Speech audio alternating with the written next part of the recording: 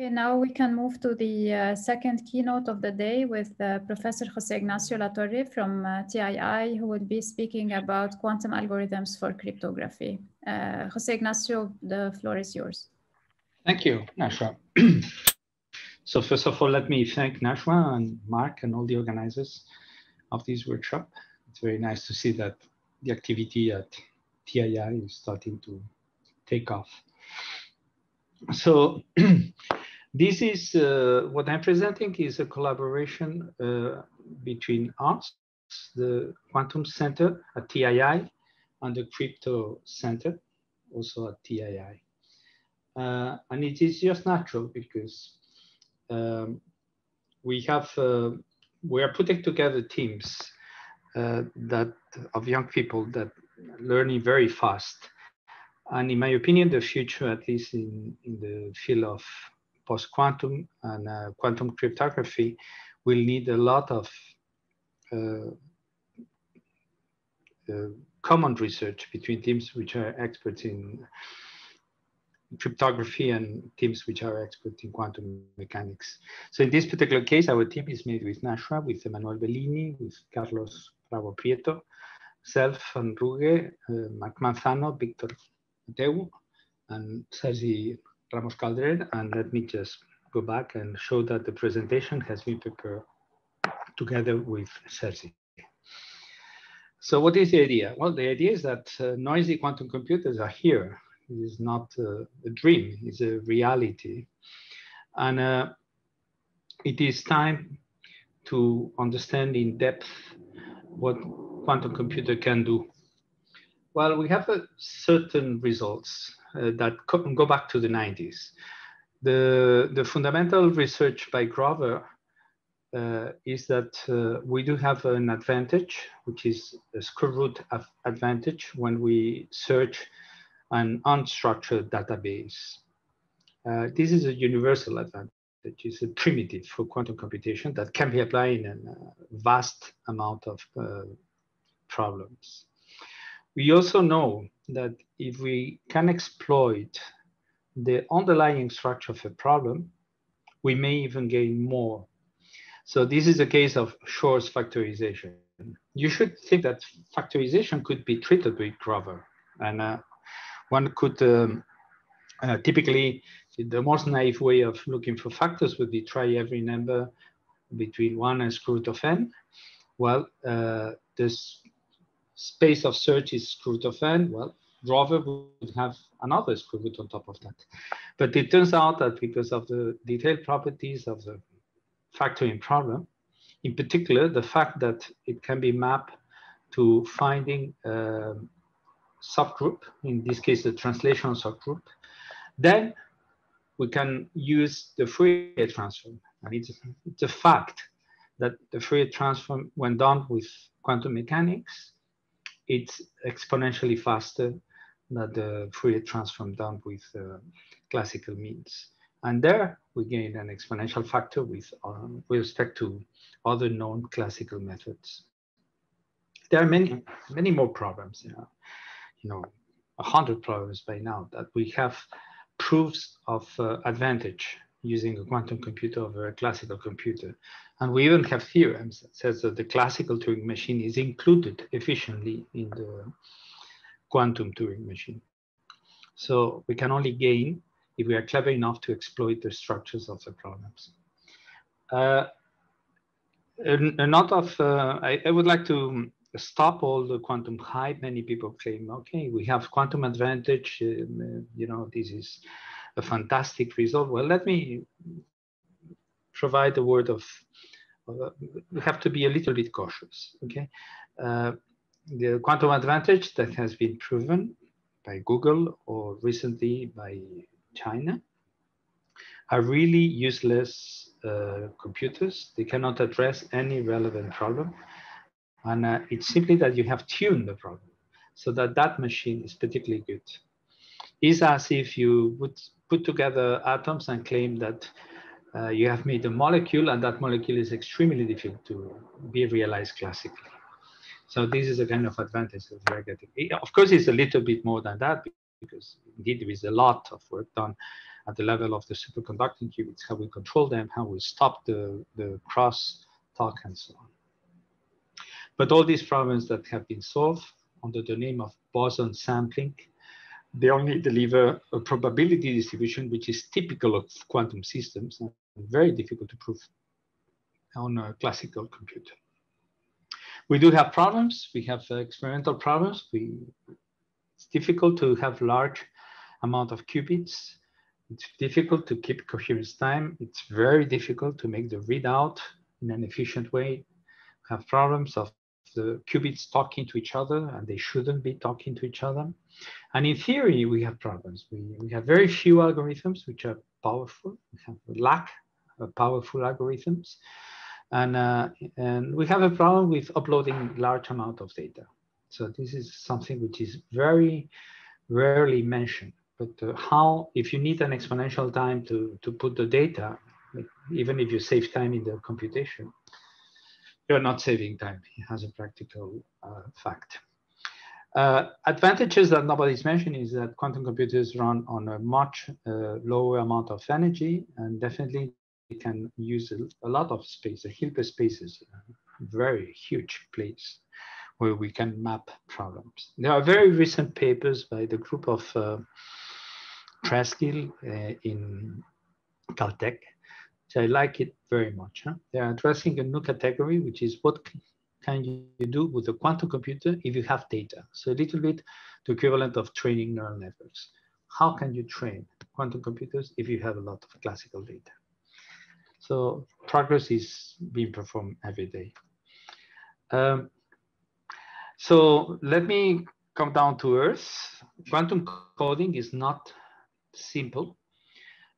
Indeed, we have this idea, which is that you don't work with zeros or ones, but with qubits that are on arbitrary complex superposition of 0 and 1. You have alpha times 0 plus beta times 1.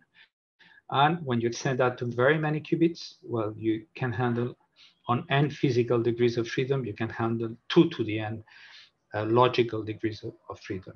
And therefore, a quantum computer is like a fantastic encoder of information. And moreover, every time you take action on your n qubits, it takes place on all the superpositions at a time. So it's a massive parallel computer. Well, this is very good.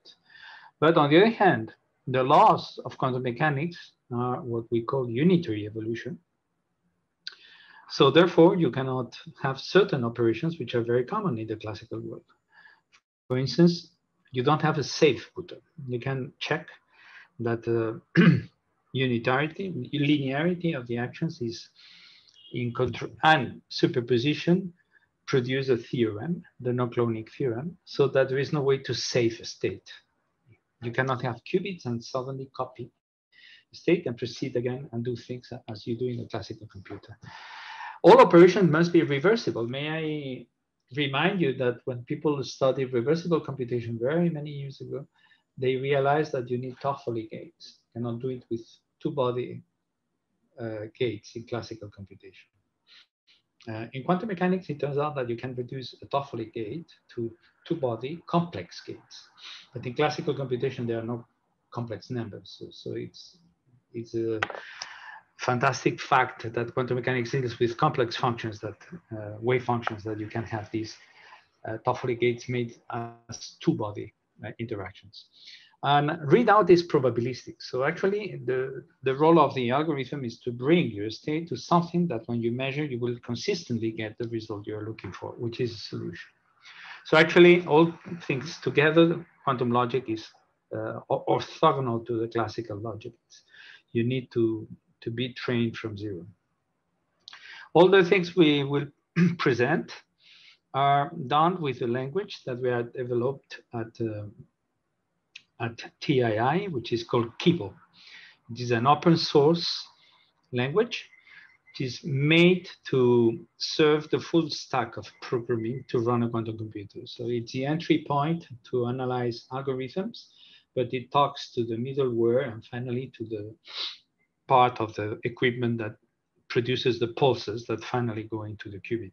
So Kibo is meant to control the full stack of actions till your conceptual logical action till the actual action you take on the qubits, and the readout and the collecting of statistics, everything.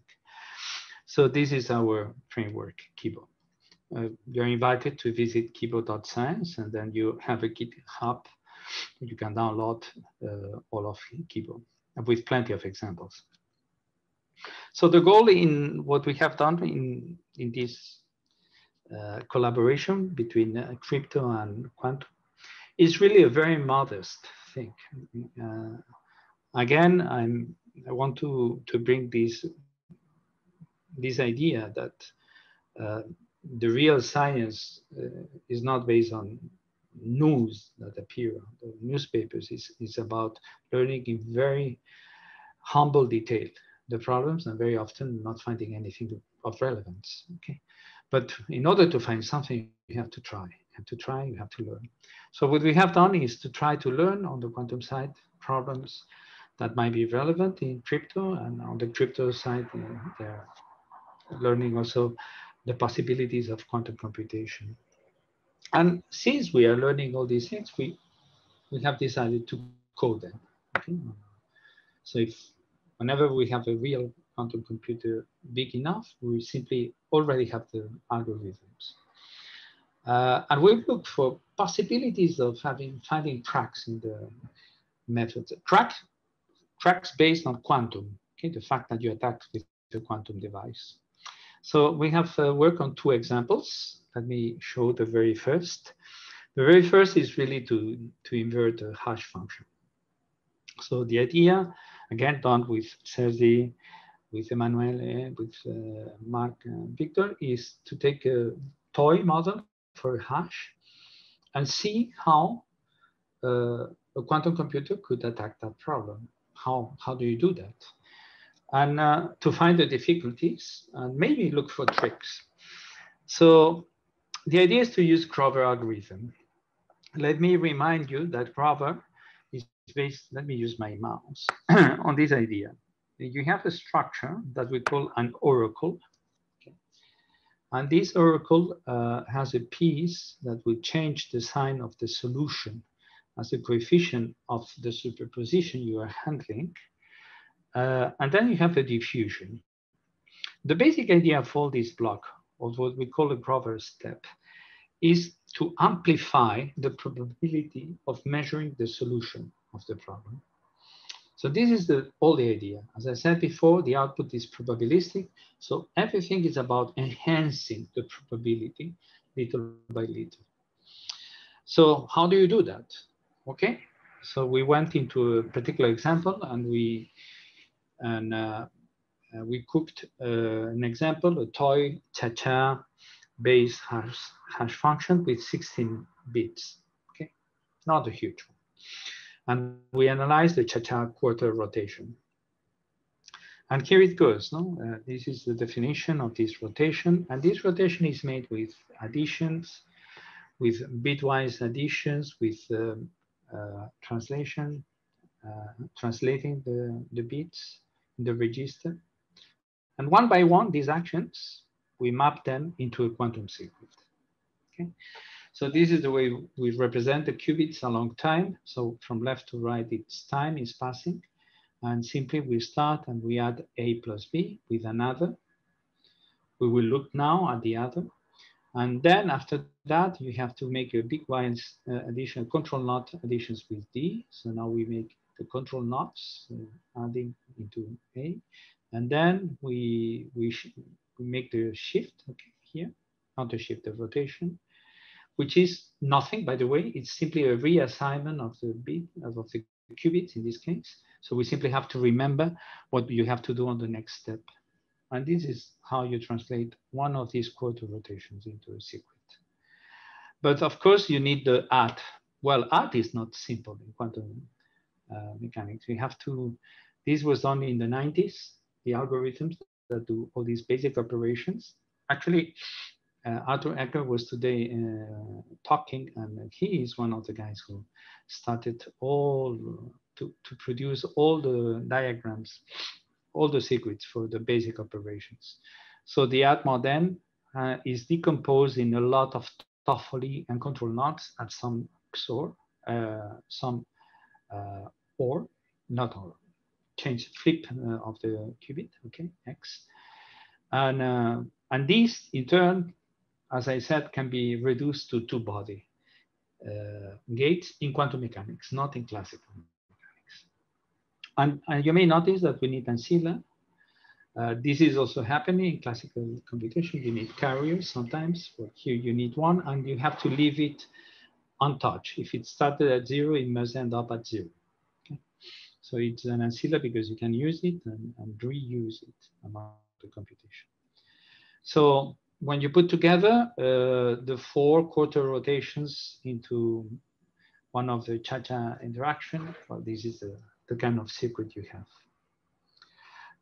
Then you need the diffusion. The diffusion was discussed again in the 90s, and it is essentially the difficult part is an extremely controlled knot, so controlled to everybody knot.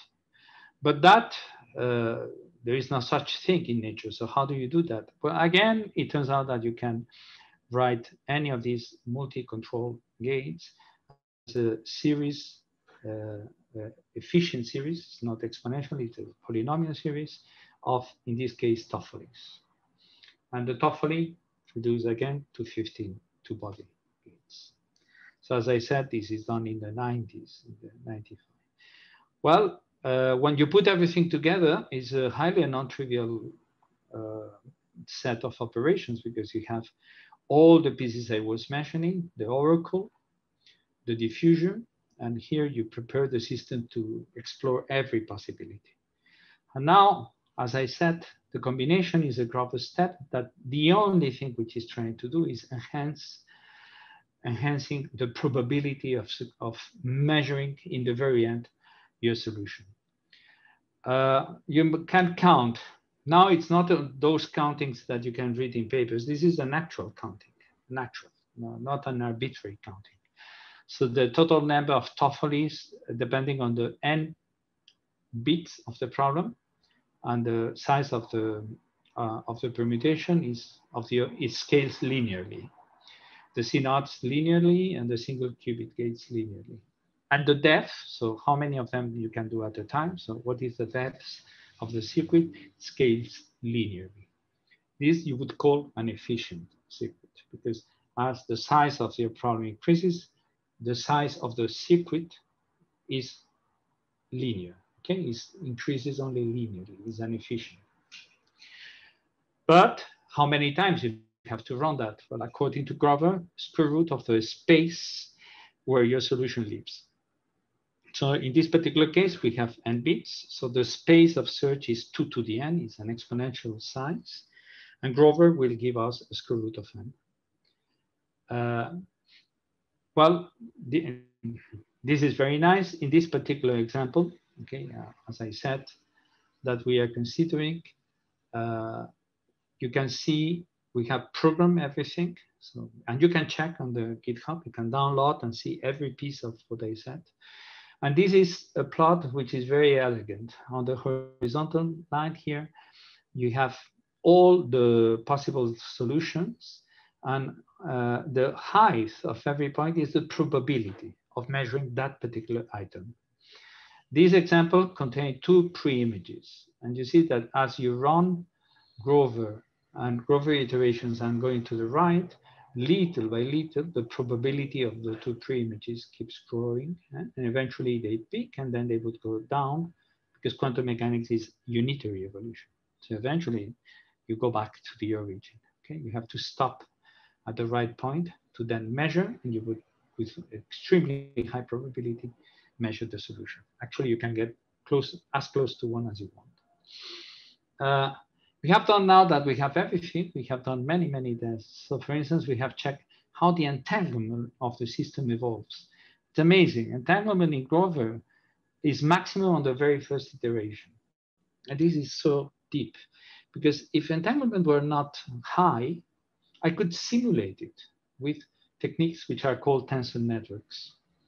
It's the most powerful way of simulating quantum mechanics. So it would turn that by a very paradoxical way of operating, we would find the solution by using a quantum algorithm, which is never used on a quantum computer, but simulated with a very clever technique. So what prevents this trick is the fact that entanglement is maximal on the very first step of Grover's algorithm. That's like a profound obstruction, no? That it's there, preventing you a free lunch on the problem. So another trick. So why don't we simply stop the computation in one go? There is already a lot of probability for the solution. So could we immediately read the solution? Well, there is a trade-off here. If I only run one step of Grover, I only enhance the probability of success very little. And then when I do my measurements, okay, I will see the solution. Well, I need to do it very many times. I do have to sample many more times. This is a plot this is a table that is telling us a little bit how many times we have to run it, given that the probability is so low. And you know, when you see typically, you will get of the order of 8 steps to get the solution. So probability 1, you should run 1 time, then in 8 steps. And if you check the multiplication, typically is 8. So again, no free lunch. There is no strategy, absolutely no strategy that if I stop my Grover in the first, second, third, 4, 5, 6, 7, I will gain more. They are almost equally probable. The solution will take the very, very same effort. Well, if this is so, okay, and maintaining the time of coherence is it's very difficult. So it will turn out practical on a quantum computer to stop before and run it more times. So the total amount of times will be constant, yet I will maintain coherence. So it's an efficient method. Okay. Let me go to the second problem. Okay, and this is binary codes. These again, Sergi, Nashua, Emmanuel, Carlos, Ruge, Mark, in preparation. Here we took a completely different approach. So rather than doing a Grover, we go to what we call an annealer. So the problem is that you are giving functions which are mod 2 of a number of variables, which is the input. And this is a larger space, and you add an error, and you want to find these x. So how do you do that? Well, this is not easy, because to start with, physics doesn't know anything about mod 2 in an annealer. So how do you do that? So for every problem we have been finding, we found a solution. So let me go a little bit through the problems and the solutions. Well, first is that the mod 2 operation can be done in normal form with the trick of substituting xi plus xj, where these are bits, by xi plus xj minus 2xi xj. This always gives the very same result, mod 2. So we can get rid of the mod 2 paying a price, which is that we generate terms which are polynomials, okay, of higher order. So actually, when you take every function fully arbitrary, even linear codes, you will have an all-to-all interaction. But then, nature, there is no such a thing as all-to-all interaction. So how do you reduce a 3-body interaction to only 2 terms? Well, you have a trick, which is you add a new variable, x, y, j, and you add a multiplier, Lagrange multiplier, that assures you that xij is the product of xi, xj. So in this way, products of 3 are reduced to all of them are products of 2. And this is a trick. The non-trivial fact about this trick is that this is a positive function. So if it is obeyed, it fulfills the purpose that xij is the product of xi times xj. If it is not the product, it's always higher. As you may see, it's 3 plus 1, 4, minus 2, minus 2, minus 4. This is done in such a way, very cleverly, that it is always positively defined. The bad thing is that to reduce all-to-all interactions to 2-body interactions, you will need an exponential number of ancillas. In the case of 8 bits, we needed 30 ancillas. And then we add another trick. what about trying to use the annealer as a machine that interrogates the problem, give us some information, and then we repeat the interrogation in a more clever way? That's exactly what we did. We simply went, we put that in D-Wave. The mapping into D-Wave went to 90 qubits because they need redundancy because of the non-contiguous relations of the qubits. And then we run it. And look, the solution is a vertical line. We have no output with the solution. But little by little, we realized that the low energy of this machine, many of the qubits were always on the same value. So the people near the solution, they were showing us something. So we fixed them to that number that we read. And on the second go, we were running less qubits with some fix because they were common to all the low energy spectrum. And suddenly we enhanced the probability of the low spectrum. And finally, we did another time, and lo and behold, the probability of the solution was there. And we found the solution. So by nested use of this technique, we found the solution. We did a new trick, and this is maybe too late to tell you, but we use what is called nested grover. Is that if the number of bits involved in a particular set of functions is not the total, do a grover only on them. So I'm back to grover. And then you look at more of these functions and they share the first qubits and they need some extra ones. Okay, do it. Do a grover, which is, hierarchical. And what happens is that you can prove that every 2 functions you put, you kill out of 4 options 3 and you get 1. So you go from n solutions to n4s, to n16, to n64. Till you need to use all the qubits and then you apply the standard grover. So this produces an advantage of 2 to the n over 2 minus k. K being the number of times you can do that. In practice, in a problem of 256 bits mapped into 512, k was of the order of 6. So, it's 2 to the 128 minus 6. So it's a very minor and irrelevant improvement. So my conclusions is that we have analyzed a hash problem and a nonlinear codes. On the first, we explicitly construct every piece of the algorithms, and we discovered that control knots, sword rotations, and adds are friendly to quantum mechanics, but and other algorithms, other hash which are based on n, it would be much worse. We need many more and sealers. We found no free lunch on the first passage idea, and we found no way to use tensor networks to simulate the process. On the nonlinear code, we did the mapping to annealing, okay? And we discovered that mod2 is a big problem that generates multiple interactions, and then we reduce them to 2-body interaction with tricks of unsealers.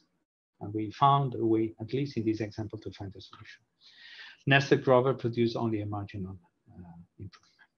And I think I've run out of time and on everything. So thank you very much. Thank you very much, José Ignacio. We have like 1 or 2 minutes if there is any question. So the question is, what do you think of the technology behind D-Wave's quantum computers or quantum annealing? Well, there is a big discussion now on whether the technology used by D-Wave can produce any advantage at all. Okay, the criticism is extremely serious. And the idea is that there are papers of November where the physics underlying the way the qubits of D-Wave work was simulated or can be simulated without what is called a sign problem. So this is a bad news for them, although there are already a number of people trying to bring a solution, saying that with small modifications of the transmont qubits, you would have a sign problem and therefore the ability to do things which are not doable on a classical computer, so that efficiently. Okay, so this is a discussion which is going on in the community. Thank you very much. Okay, bye-bye. Bye-bye. Thank you, José Ignacio.